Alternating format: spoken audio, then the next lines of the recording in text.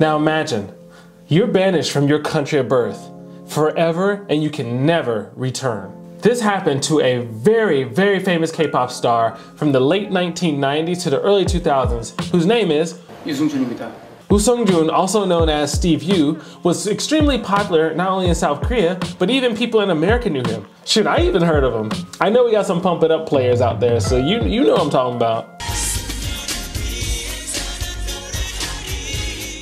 I mean, this guy was big. I mean, this guy was really big. Like, he was popular in South Korea. Like, he was the man. He was known for his dance moves, his good looks, his nice body, as well as he was a pretty cool guy overall. So it was finally time for him to do his mandatory South Korean military service for 2 years. So upon the time of his draft, he became a US citizen, thus allowing him to not have to go and serve in the Korean military. And South Koreans were infuriated. Military service is mandatory for all men in South Korea, and yet you had a K-pop star who was able to get a different citizenship and avoid service altogether. So yeah, many people were very upset at this. And as a result, the South Korean government, well, banished him from South Korea. 제 입장은 바뀔 수 있었던 그 길이었는데 이렇게 그 금지가 나왔다는 거는 저한테 너무나도 유감이고 또 난감합니다. Even though he was a South Korean citizen, born in Seoul, he was not able to come back to his home.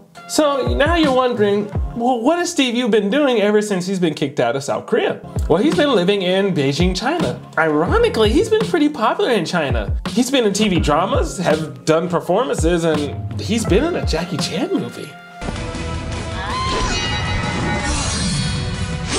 And while he's been in China, of course, he's been trying and fighting to come back to South Korea legally. So in 2017, the Seoul High Court basically ruled that you're not coming back.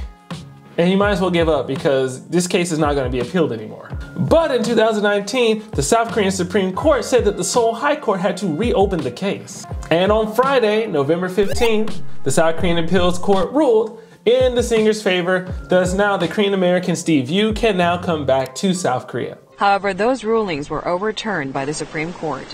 The judges said that it was unlawful for the Consulate General to turn down Yoo's visa request without any judgment simply on the grounds of the entry ban issued in 2002.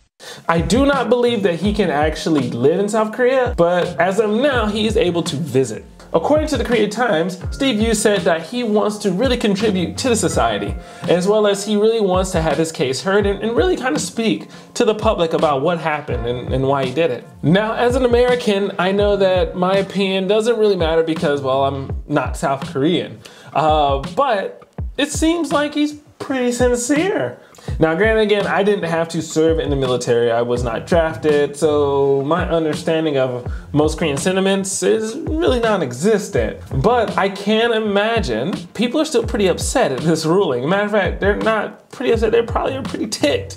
I mean, and of course I'm not making an excuse for him dodging the military, you know, just because he feels sorry, but I do think that maybe his story is worth hearing. For him to have peace of mind, as well as even the South Korean public to also have that peace of mind, and just wanting to know why he did what he did.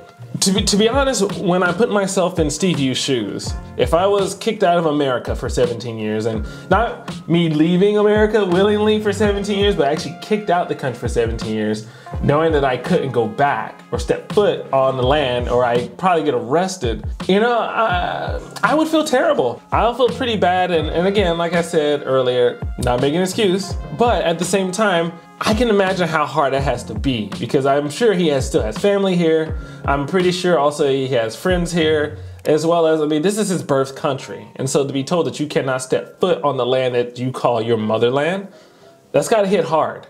But I gotta say, I think Steve feels pretty good considering, you know, he's coming back to South Korea because he just launched a YouTube channel. 여러분 안녕하세요. 가수, 영화배우, 인터테이너 유승준입니다. And that dude already got more subs than I do. Bruh. Also, granted, he is a K-pop star, so. Again, these opinions are mine alone. Again, not as a South Korean. My opinions may differ from those who are Korean, but that's all good. But what I do want to know is, what do you guys think? What are your opinions? For those who are foreign, what do you think about this case? You know, considering that I remember at one time we also had the draft in America with the Vietnam War, right? And so people were drafted, some people did run, and there were consequences for running. So, I mean, what do you guys think about this? Do you think he should be allowed back in the country? Do you think that he should stay out forever because he committed a crime against the country? What do you think? For those who are Korean, I want to hear your thoughts. What do you think about this? Again, my opinion, it doesn't really matter, but I do want to know yours because again, this is your land. You know, I normally don't talk about current events within my content, but if you guys like it, let's keep it going. So let me know again down in the comments below. And if you like, please make sure you like and subscribe because we will have more content coming out. But until the next video, you guys make sure you be cool. Peace. Good.